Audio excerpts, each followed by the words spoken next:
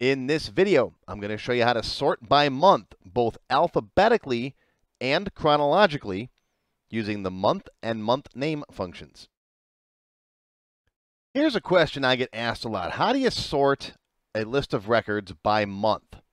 Okay, whether you're doing birthdays and you want to sort them, get all the Januaries together, all the Februaries together, or you're doing anniversaries or whatever.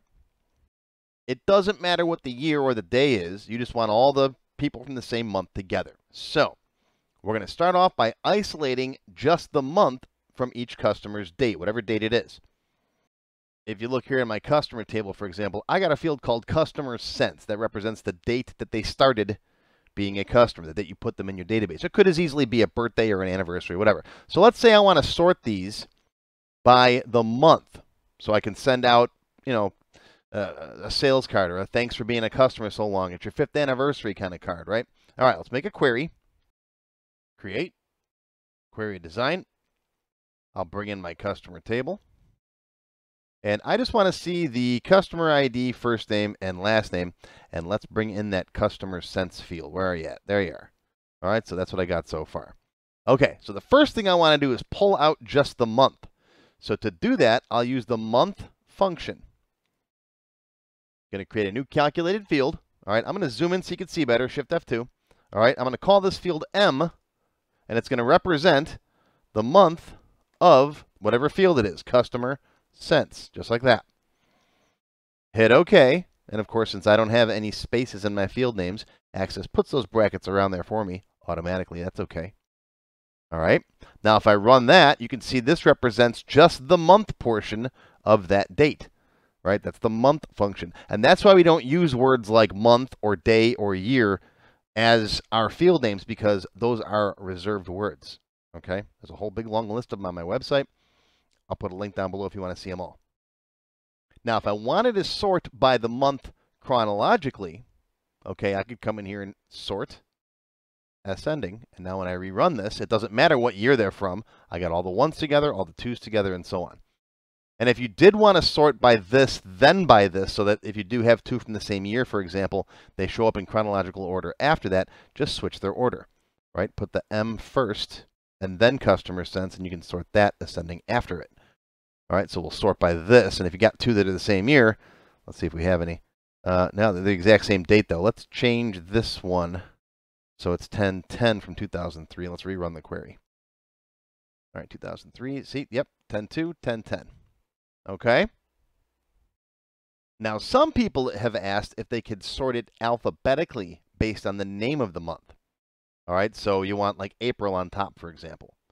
Okay, in order to do that, we can use the MonthName function. All right, let me zoom in again. All right, MonthName is going to be month name, and then it wants a number from 1 to 12, so give it M. That's the number we already figured out from over here, right? Run it. And there you go.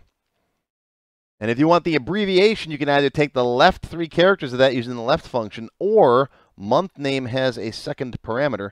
If you say comma true here, it'll abbreviate. All right, so run it now, and there you go.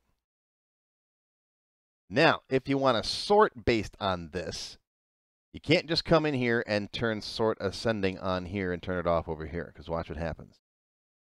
They get enter parameter value. See that? That's because at the time you're trying to sort this, this hasn't been evaluated yet because it wants to do this first, and it doesn't know what M is. Okay? Yeah, sometimes things that work normally don't work once you put other stuff on, other conditions or criteria or sorts. All right? It's just all the way that Access evaluates stuff. So what you have to do is we're going to take what M is, this month customer since, right? Just copy that. Come over to the MonthName function, and instead of relying on getting M here, delete that and just paste that in there. So it's going to evaluate the month of customer since first, then send that number to the MonthName function, and there is your month, okay? Now we can get rid of this guy, or leave it if you want to see it's there still. And now remember, you got to move this to the left, right? Because it sorts left to right. And now run it, and there you go. You're sorted alphabetically by the name of the month, if that's what you want. And if those are matched up, it'll sort by that. Okay, see how that works? Pretty straightforward stuff, right? I cover lots more with working with time and date functions in my Access Expert Level 27 and 28 classes. We go over all kinds of different date functions, how to work with them, how to display numbers like ordinals, all kinds of different stuff. There's lots and lots of stuff. There's like 4 hours of the material on just date and time functions. So check it out. I'll put a link down below. And if you have any questions, of course, post them in the comments section. Welcome to another Fast Tips video brought to you by AccessLearningZone.com. I am your instructor, Richard Rost. How do you become a member? Click on the Join button below the video. After you click the Join button, you'll see a list of all the different membership levels that are available, each with its own special perks. Silver members and up will get access to all of my extended cut tech help videos, one free beginner class each month, and more. Gold members get access to download all of the sample databases that I build in my tech help videos, plus my code vault, where I keep tons of different functions that I use. You'll also get a higher priority if you decide to submit any tech help questions to me, and you'll get one free expert class each month after you finish the beginner series. Platinum members get all the previous perks, plus even higher priority for tech help questions, access to all of my full beginner courses for every subject, and one free developer class each month after you finish the expert classes. These are the full-length courses found on my website, not just for Access, too. I also teach Word, Excel, Visual Basic, and lots more. You can now become a Diamond sponsor and have your name or company name listed on a sponsors page that will be shown in each video as long as you're a sponsor. You'll get a shout-out in the video and a link to your website or product in the text below the video and on my website. But don't worry, these free tech help videos are going to keep coming. As long as you keep watching them, I'll keep making more, and they'll always be free. If you enjoyed this video, please give me a thumbs up and post any comments you may have. I do try to read and answer all of them as soon as I can. Make sure you subscribe to my channel, which is completely free, and click on the bell icon to select all to receive notifications when new videos are posted. Make sure you click the Show More link down below the video to find additional resources and links. You'll see a list of other videos, additional information related to the current topic, free lessons, and lots more. YouTube no longer sends out email notifications when new videos are posted, so if you'd like to get an email every time I post a video, click on the link to join my mailing list. Even if you don't want to become a member, feel free to donate to my tip jar. Your patronage is greatly appreciated and will help keep these free videos coming. I got puppies to feed.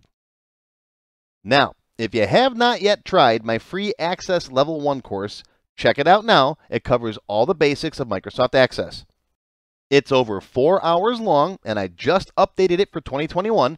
You can find it on my website or on my YouTube channel. I'll include a link below that you can click on. And also, if you like Level 1, Level 2 is just $1. Yep, that's all, $1, and it's free for all members of my YouTube channel at any level, even supporters. Want to have your question answered in a video just like this one? Visit my tech help page on my website. You can send me your question there. While you're on my site, feel free to stop by the Access Forum. Lots of good conversations happening there. Be sure to follow my blog, find me on Twitter, and of course, YouTube. Once again, my name is Richard Rost. Thank you for watching this tech help video brought to you by AccessLearningZone.com. I hope you enjoyed this video and that you learned something today. I'll see you again soon.